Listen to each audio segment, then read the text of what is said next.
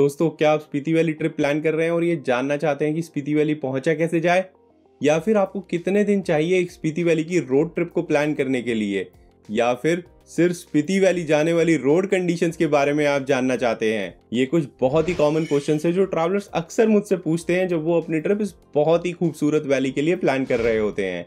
आज मेरी इस Spiti valley travel guide series के पहले एपिसोड में मैं आप सभी लोगों को इन क्वेश्चंस का आंसर दूंगा और आपको इस रिमोट ट्रांस हिमालयन प्लेस से इंट्रोड्यूस कराऊंगा।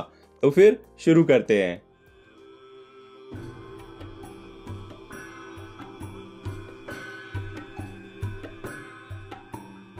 चूले फ्रेंड्स, अगर आप इस चैनल पर नए हैं तो मेरा नाम धीरज है और मैं आप सभी की हिमालयन ट्रिप्स को यादगार बनाने में आपकी हेल्प करता हूं। देखिए दोस्तों, इस टॉपिक में जाने से पहले मैं आप सभी को ये बताना चाहूंगा कि अभी तक मैंने अपने सारे वीडियोस इंग्लिश में पब्लिश करे हैं, पर मेरे पास बहुत सारे कमेंट्स आते हैं, बहुत सारा फीडबैक आता है आप सभी लोगों से, जो लोग मुझे हिंदी में वीडियोस को बनाने के लिए कहते हैं। मैंने एक हिंदी चैनल भी स्टार्ट करा था, बट अपनी फुल टाइम जॉब और फैमिली के साथ दोनों चैनल को मैनेज करना बहुत ही मुश्किल है। इसलिए स्पीति वैली के पहले कुछ वीडियोस में मैं एक्सपेरिमेंट करना चाहता हूं और देखना चाहता हूं कि हिंदी में पब्लिश करे गए वीडियोस का रिस्पॉन्स क्या है। उसी रिस्पॉन्स के बेसिस पे मैं डिसाइड करूंगा कि मुझे इंग्लिश में इस चैनल को कंटिन्यू करना है या फिर मुझे हिंदी को यूज करना चाहिए। तो दोस्तों, आप सभी लोग जो इंग्लिश में वीडियोस को एक्सपेक्ट कर रहे थे, मैं उन सभी से सॉरी कहना चाहूँगा और ये आशा करूँगा कि आप सभी लोग इस एक्सपेरिमेंट को सपोर्ट करेंगे और मुझे मौका देंगे इस एक्सपेरिमेंट को रन करने का। आप सभी से रिक्वेस्ट है कि आप अपना फीडबैक कमेंट सेक्शन में ज़रूर पब्लिश करें, उससे मेरी बहुत बहुत हेल्प होगी। तो अब बिना टाइम वेस्ट करें आगे बढ़ते हैं इसी टॉपिक पर और स्पीति वैली के बारे में जानते हैं। देखिए, ये बताने से पहले कि स्पीति वैली पहुँचा कैसे जाए, सबसे पहले हम बात करेंगे कि स्पीति वैली है कहाँ पर इंडिया में। तो दोस्तों, स्पीति वैली हिमाचल प्रदेश स्टेट के एक ट्राइबल बेल्ट का पार्ट है और वहाँ के लाहौल स्पीति डिस्ट्रिक्ट में आता है। इस वैली का ईस्टर्न बॉर्डर जो है वो मोस्टली तिब्बत से सटा हुआ है। स्पीति वैली में एक टाउन है काजा, जो कि 3600 मीटर्स के ऑल्टीट्यूड पर है। यही काजा टाउन स्पीति वैली का एडमिनिस्ट्रेशन हेडक्वार्टर्स भी है और वहाँ के बहुत सारे बिजनेसेस जैसे कि hotels, guest houses, restaurants, shops, market etcetera सभी काजा में ही हैं। बहुत सारे लोग स्पीति वैली को लाहौल वैली से कंफ्यूज करते हैं, पर दोस्तों फैक्ट ये है कि ये दोनों बहुत ही अलग अलग जगह हैं और इन दोनों का बहुत ही अलग अलग टेरेन है। टेक्निकली कुंजुम पास जो है वो लाहौल वैली को स्पीति वैली से कनेक्ट करता है, पर एडमिनिस्ट्रेशन बाउंड्री जो है वो कहीं ना कहीं छातड़ू या फिर छोटा धाड़ा पर आती है, ग्राम्फू बाटल रोड पर। ये दोनों ट्राइबल वैलीज की अपनी अपनी खूबसूरती है और मैं ये आप सभी को सजेस्ट करूंगा कि आप इन दोनों वैलीज को अलग अलग ट्रिप्स में एक्सप्लोर करें, अगर आपके पास में 14-15 दिन एक साथ नहीं है तो। इसलिए इस सीरीज में भी मैं सिर्फ स्पीति वैली पर फोकस करूंगा और आने वाले टाइम में लाहौल वैली की भी ऐसी ही सीरीज पब्लिश करूंगा। अब आपको ये पता चल गया कि स्पीति वैली लोकेटेड कहां पर है, तो आइए अब बात करते हैं कि स्पीति वैली पहुंचा कैसे जाए और आप कौन कौन से रूट्स को फॉलो कर सकते हो रोड से स्पीति वैली को पहुंचने के लिए। वैसे स्पीति वैली पहुंचने के दो ही रास्ते हैं। पहला रास्ता जो है वो शिमला किन्नौर वैली होता हुआ जाता है, जहां पर आप शिमला से नारकंडा, रामपुर, पोवाड़ी, पिलो, खाब, नाको, चांगो, सुमडो होते हुए टाबू या काजा पहुंचते हो। ये root historic Hindustan Tibet highway और NH5 को ओवरलैप करता है काफी हद तक, और इससे पहले इस रूट को NH22 भी कहा करते थे। इस रूट को जनरली लोग शिमला किन्नौर काजा रोड से भी रेफर करते हैं। जब आप शिमला से काजा किन्नौर होते हुए जाते हैं तो एक प्लेस आता है सुमडो, जहां पर आपको पुलिस चेक पोस्ट मिलता है और वहां पर आपको अपनी एंट्री करनी होती है कि आप यहां से पास थ्रू कर रहे हैं। बस यही चेक पोस्ट जो है या फिर यही प्लेस जो है सुमडो, यहाँ से स्पीति वैली की बाउंड्री स्टार्ट होती है किन्नौर के बाद। अब आप पूछेंगे कि रोड कंडीशंस कैसी हैं शिमला किन्नौर काजा रूट पर। तो दोस्तों, जहां तक बात रही रोड कंडीशंस की, तो वो आपको जियोरी, जो कि एंट्री पॉइंट है किन्नौर वैली का, वहां तक तो सब सही मिलेगा, एकदम बनी हुई रोड्स मिलेंगी। पर जैसे ही आप किन्नौर में एंटर करेंगे वैसे ही रोड कंडीशंस खराब होना स्टार्ट हो जाएंगी और उसके बाद किन्नौर से लेके स्पीति वैली तक आपको कहीं कहीं पर ठीक ठाक रोड्स मिलेंगी, कहीं पर बहुत ही खराब मिलेंगी और कहीं पर average bumpy type road conditions भी होंगी। स्मॉल कार्स जैसे कि हैचबैक या फिर सेडान किन्नौर से स्पीति के रूट में आप ले जा तो सकते हैं, पर हाँ, कुछ ना कुछ आपको डिफिकल्टीज का सामना जरूर करना पड़ेगा। अब अगर मैं दूसरे रूट की बात करूं स्पीति वैली ट्रैवल करने के लिए, तो आपको वर्ल्ड के सबसे टफेस्ट रूट्स में से एक पर ट्रैवल करना होगा, जो कि मनाली से रोहतांग पास होते हुए ग्राम्फू, छातड़ू, छोटा धाड़ा और फिर कुंजुम पास को क्रॉस करके आपको काजा तक लेकर जाता है। हाँ, ये जरूर है कि अगर मैं 2020 ईयर के बाद बात करूं तो आपको रोहतांग पास क्रॉस करने की जरूरत नहीं है और आप अटल टनल को यूज करते हुए ग्राम्फू तक पहुंच सकते हैं।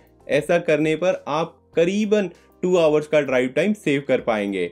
इस रूट को मनाली काजा रूट के नाम से भी जाना जाता है। अब अगर इस रूट की मैं रोड कंडीशंस की बात करूं तो दोस्तों ये रूट जो है वो लोगों को गूज बम्प्स देने के लिए बहुत ही फेमस है। खास तौर पर ग्राम्फू से लेकर बाटल तक का रोड जो है वो, आप अगर ट्रांस हिमालय ट्रैवल में न्यू हैं तो आप शॉक के लिए तैयार रहें। इस रोड पर आपको यहाँ पर रोड तो दिखेगी ही नहीं और मोस्टली ये रोड जो है वो रिवर बेड पर बना हुआ है। कम से कम 2 से 3 फ्यूरियस वाटर क्रॉसिंग्स आपको इस रूट पर मिलेंगी जिन्हें आपको हैंडल या फिर पास करना होगा। पर यही तो एडवेंचर है जो हम लोग चाहते हैं, है ना। चलिए jokes apart, high ground clearance vehicle इस रोड पर प्रेफर करे जाते हैं और अगर आपके पास में हैचबैक या फिर सेडान कार है तो आप इस ट्रिप को जरूर कर सकते हैं, क्योंकि मैंने और मेरे काफी फ्रेंड्स या फिर डेविल ऑन व्हील्स के रीडर्स ने इस रूट को स्मॉल कार्स में करा हुआ है। पर एक बात आप जरूर ध्यान रखें कि इस रूट पर स्मॉल कार को ले जाना उसके लिए एक पनिशमेंट के बराबर है और आप इस रूट पर कहीं ना कहीं पर अपनी कार के अंडर बेली हिट्स को बचा नहीं पाएंगे। देखिए दोस्तों, इन दोनों रूट्स के बारे में जान के आपके पास में बहुत सारे क्वेश्चंस होंगे, पर आप चिंता मत करें, मैं इन दोनों रूट्स के बारे में बहुत ही detail travel guide videos publish करूंगा इसी सीरीज के अंदर। आप इस वीडियो को एक इंट्रोडक्शन की तरह ट्रीट करें, इसलिए मैं एक और रीजन आपको देता हूं मेरे चैनल को सब्सक्राइब करने का और मुझे सपोर्ट करने का। अब आपको स्पीति वैली के रूट के बारे में पता तो चल गया है, पर अब आप ये सोच रहे होंगे कि क्या ये रूट्स पूरे साल ओपन रहते हैं या फिर किसी किसी महीने में ये रूट्स बंद रहते हैं। वेल, शिमला से काजा रोड जो किन्नौर होते हुए जाता है वो तो पूरे साल ओपन ही रहता है, ऑलमोस्ट इंक्लूडिंग विंटर मंथ्स। हाँ, कुछ दिन ऐसे जरूर आते हैं जब कोई बड़ा लैंडस्लाइड हो जाता है या फिर विंटर्स में हैवी स्नोफॉल के कारण रोड बंद हो जाता है, पर मोस्टली ये रोड ओपन रहता है। और खास तौर से ये रोड जो बंद होता है उनके कॉमन पॉइंट जो हैं वो नारकंडा के पास है, नाको के पास है और टाबू और काजा के बीच में है। और दूसरी तरफ अगर मैं मनाली से स्पीति रूट की बात करूं तो वो रोड साल में सिर्फ 5-6 महीने के लिए ही ओपन होता है समर टाइम के अंदर, जब बीआरओ जो है रोहतांग पास और कुंजुम पास से स्नो को क्लियर कर देता है। इनफैक्ट ग्राम्फू से जो बाटल का स्ट्रेच है उसमें सबसे ज्यादा मेहनत लगती है बीआरओ को रोड को क्लियर करने में। जब ये रोड ओपन हो जाता है तब आप इस पे ट्रैवल कर सकते हो और ये जनरली जो है मई एंड या फिर जून के फर्स्ट वीक में ओपन होता है और राउंड अबाउट अक्टूबर एंड या फिर नवंबर के स्टार्टिंग पर इस पे ट्रैवल करना जो है डेंजरस हो जाता है।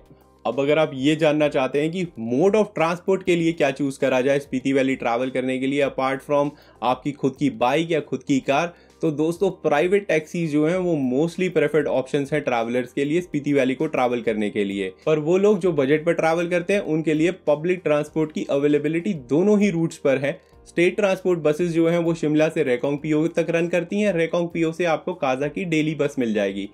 ऐसे ही मनाली से आप काजा ड्यूरिंग सीजन टाइम भी ट्रैवल कर सकते हो एचआरटीसी की बसेस में। अगर आप अपनी ट्रिप फ्लाइट या ट्रेन से प्लान कर रहे हैं तो दिल्ली और चंडीगढ़ जो है वो मोस्ट कन्वीनियंट या फिर मेजर एयरपोर्ट्स और रेलवे स्टेशन में से एक है जहां से आप अपनी स्पीति वैली की ट्रिप को स्टार्ट कर सकते हैं। अगर आपको क्लोजेस्ट रेलवे स्टेशन या फिर एयरपोर्ट चाहिए तो शिमला के पास में रेलवे स्टेशन भी है और एयरपोर्ट भी है। और अगर मैं मनाली साइड की बात करूं तो आप कुल्लू भुंटर एयरपोर्ट तक ट्रैवल कर सकते हैं। अब ये जानने के बाद स्पीति वैली है कहां पर और वहां पहुंचा कैसे जाए, मोस्टली लोग अक्सर ये पूछते हैं कि कितने दिन चाहिए स्पीति वैली की रोड ट्रिप को प्लान करने के लिए। देखिए दोस्तों, मैं एज्यूम करूंगा कि आप दिल्ली से स्टार्ट कर रहे हैं और आप शिमला किन्नौर होते हुए काजा स्पीति वैली तक पहुंचेंगे और फिर स्पीति वैली से आप मनाली होते हुए वापस आएंगे।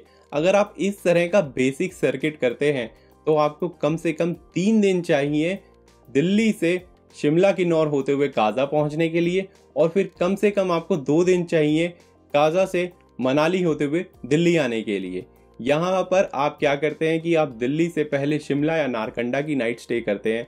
सेकेंड डे पर आप नारकंडा या शिमला से कहीं पर भी किन्नौर में जैसे कि कल्पा, रेकोंग पीओ, पोवाड़ी, रिब्बा, इनमें से किसी भी जगह पर एक सेकेंड नाइट स्टे करते हैं और वहां से फिर आप नेक्स्ट डे जो है जनरली टाबू में नाइट स्टे करते हैं जो कि स्पीति वैली में आता है। तो आप देख सकते हैं कि 3 दिन तो यही हो गए।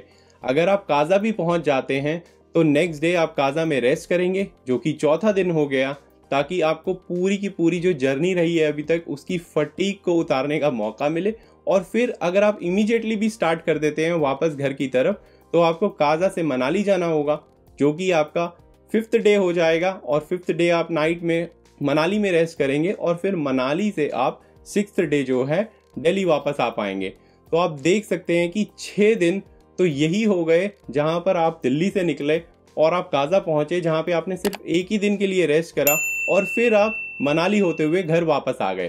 तो आप देख सकते हैं कि कम से कम जो है 6 दिन तो चाहिए पूरा सर्किट को रन करने के लिए। इसमें आप सिर्फ और सिर्फ रोड पर ही हैं, आपने स्पीति वैली को अभी तक एंजॉय नहीं करा है। तो अगर आपको स्पीति वैली को एंजॉय भी करना है, वहाँ पे साइट सीइंग भी करनी है, तो आप इसी ट्रिप के अंदर कम से कम 3 से 4 दिन ऐड कर लीजिए। काफ़ी लोग किन्नौर वैली में भी साइट सीइंग करते हैं, जहाँ पर वो सांगला या फिर चितकुल भी जाते हैं। तो अगर आपको वो भी करना है तो आप 2 दिन और ऐड कर लीजिए। तो टोटल मिला के जो मैं अपनी मोस्ट रेकमेंडेड आइटनरी भी बताता हूँ, वो 10 से 11 दिन स्पीति वैली की एंटायर सर्किट के लिए बताता हूँ। तो इसलिए दोस्तों, अगर आपको रियली में स्पीति वैली की ब्यूटी को एंजॉय करना है, तो कम से कम नहीं है तो 8 से 10 दिन आपको ज़रूर रखने चाहिए एक स्पीति वैली को ट्रिप को प्लान करने के लिए। हाँ, अगर आपके पास में दिन कम है तो आप ज़रूर सिर्फ मनाली से ट्रैवल कर सकते हैं और मनाली से ही वापस आ जाते हैं। पर आपको मैं इन दोनों रूट्स के बारे में क्या पॉजिटिव्स हैं और क्या नेगेटिव्स हैं आने वाले 2 वीडियोज़ में डिटेल में एक्सप्लेन करके बताऊंगा। तो friends, Spiti valley travel guide series के इस इंट्रोडक्टरी वीडियो में हमने ये बात करी कि स्पीति वैली है कहाँ पर, वहाँ पहुँचा कैसे जाए, कौन कौन से 2 रूट्स हैं स्पीति वैली पहुंचने के लिए, उनकी रोड कंडीशंस किस तरह की है और वो ओपन कब रहते हैं पूरे साल के अंदर। उसके बाद हमने ये भी बात करी कि क्या अवेलेबल मोड ऑफ ट्रांसपोर्ट है इन दोनों रूट्स पर। और फिर फाइनली हमने ये बात करी कि अगर आपको स्पीति वैली ट्रैवल करना है तो आपको कितने दिन चाहिए मिनिमम से मिनिमम ऐसी ट्रिप प्लान करने के लिए। इस सीरीज के नेक्स्ट वीडियो में मैं आपको 5 रीजंस बताऊंगा कि आप स्पीति वैली मनाली काजा रोड से क्यों ट्रैवल करें। अब एंड में दोस्तों, अगर आपको ये वीडियो पसंद आया या फिर हेल्पफुल लगा तो प्लीज़ इसे लाइक करें और मेरे चैनल को सब्सक्राइब करें। एंड अगर आपके पास कोई भी डाउट है या कोई हेल्प चाहिए आपको अपनी हिमालयन ट्रिप को प्लान करने के लिए, तो प्लीज़ नीचे दिए गए कमेंट सेक्शन का यूज़ करें और मैं आपकी हेल्प वहाँ जल्द से जल्द करने की कोशिश करूँगा। तब तक के लिए दोस्तों, झूले और हिमालयाज़ को क्लीन रखने में हेल्प करें हमारी।